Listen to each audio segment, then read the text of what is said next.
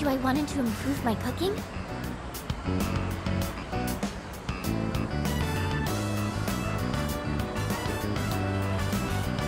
Well, I've been trying a lot since then, but I can never seem to get the taste right. I still don't have a feel for how much salt to add. How do you do it?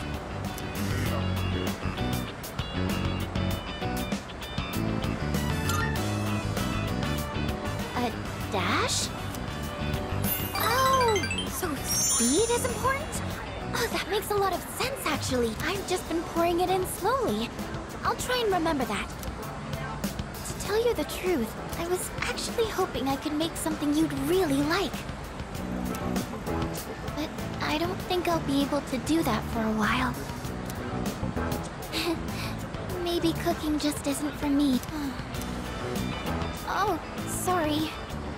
I know you're just trying to help me, and all I'm doing is being negative. Thank you. That really means a lot to me. I've never had someone be so supportive of me like this before. I actually have quite a lot of trouble staying optimistic about things. In my head, I always imagine something going horribly wrong. That's why sometimes I feel like giving up when I'm cooking. But you know, when I'm around you or the rest of the team, I never think like that. You've all given me so much confidence in myself. So, I'm really thankful to be a member of C's. That's why I want to show you all my gratitude.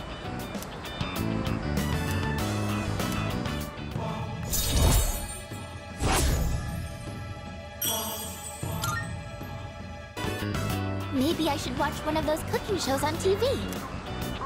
Actually, it might be a little too advanced for me. The library might have some books for beginners, though.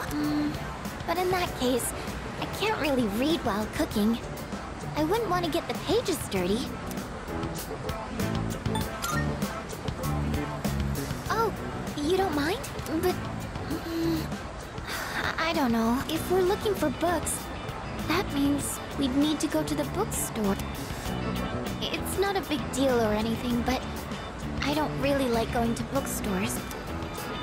Oh my gosh! When did it get so late? I have to go!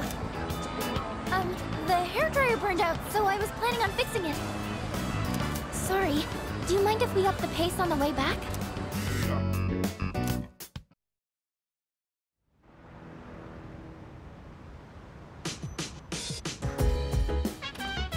Oh, you're back.